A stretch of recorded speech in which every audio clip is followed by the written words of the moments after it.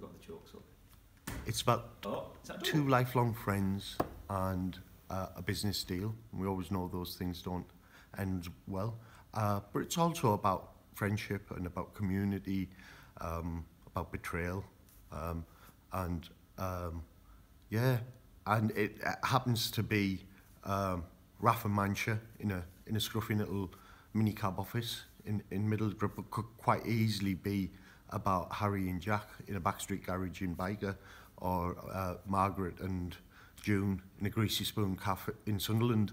It's very much about class and about post-industrial northern towns and the choices we made after our industry went and how we've managed to sort of navigate those really rough waters since then. And it's about these guys and the decisions they've had to make in their lives.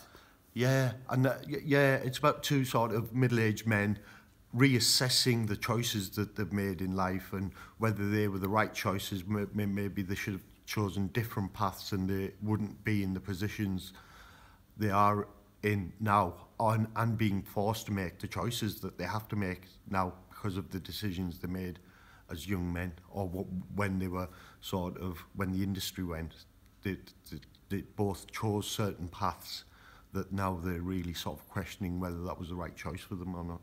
You must be pretty pleased this is coming to life. I'm delighted with this. This show's amazing. It's Ishy's first play in the northeast of England. He's one of the finest writers, actually, currently writing, never mind in the north, just in general.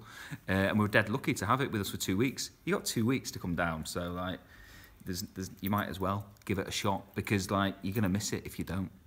That's the